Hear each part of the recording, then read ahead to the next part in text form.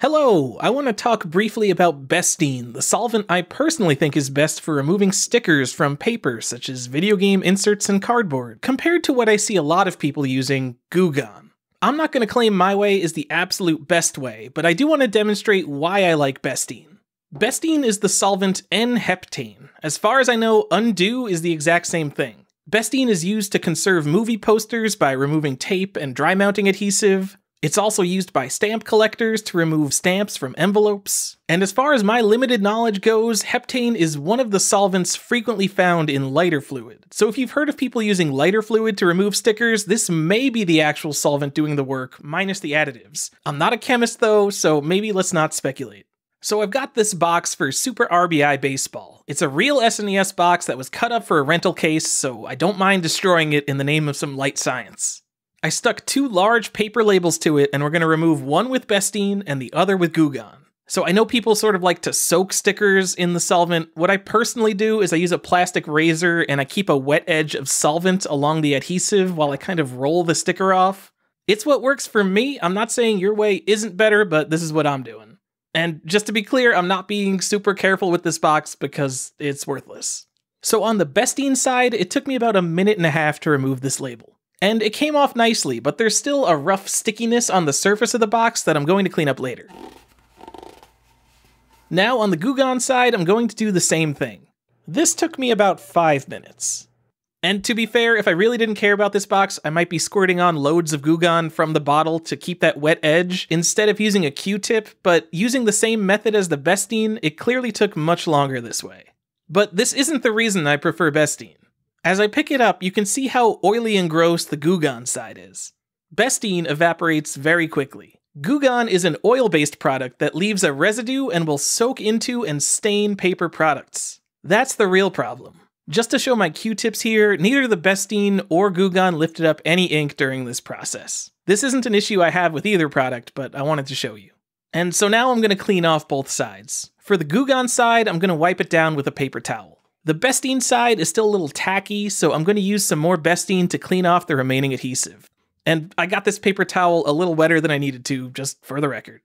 And now, looking at the box, I think it looks pretty good. At least on this semi-gloss SNES box, I can't notice that the Goo Gone has stained anything at all. If this was a PS2 insert on the other hand, the entire insert on the back would look soaked through and obviously stained.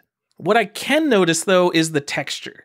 Even after wiping off the Goo Gone, I can tell the right side of this box is still a little slick with the remaining oil residue. The left side of the box just feels like a plain old regular SNES box.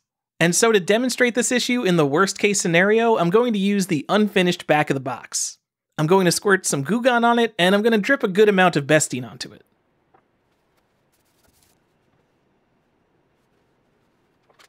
After about a minute, the Bestine is completely gone.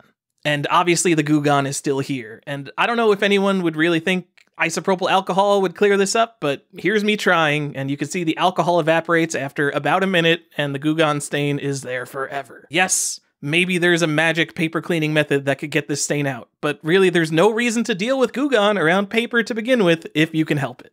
I also want to show the relative paper safety of each of these, if only to show that it won't obliterate ink like alcohol does. In this first test, I'm scrubbing very hard for 30 seconds, although it's not very realistic that you would ever do this. You can see the isopropyl alcohol eats off the ink immediately. The Goo Gone does really well, only eating off a little ink in the end.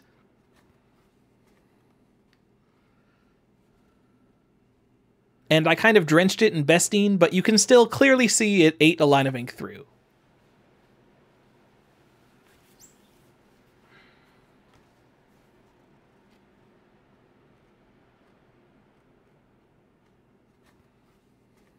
As one final test, I did 30 seconds of light to medium scrubbing, as if I was scrubbing off some stubborn residue. Although, even this is relatively hard compared to what's actually necessary to remove a sticker, say.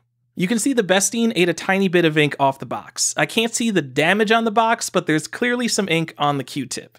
Same thing with the Goo Gone, and there's virtually no ink at all. In my opinion, either of these products is relatively safe to use on a printed surface like this, with a little care, as long as you're not adding a ton of friction. And that's really it. Bestine is faster, cleaner, at least relatively safe on printed ink, and most importantly, it doesn't stain paper. To me, it's a clear winner. And it's not like I think Goo Gone's a bad product either. I think it's great for plastic and a million other things. I just don't personally let it touch paper. If you disagree, that's great too. Keep doing your thing. I hope this helped someone understand why some people rave about Bestine a little better, and thanks for watching.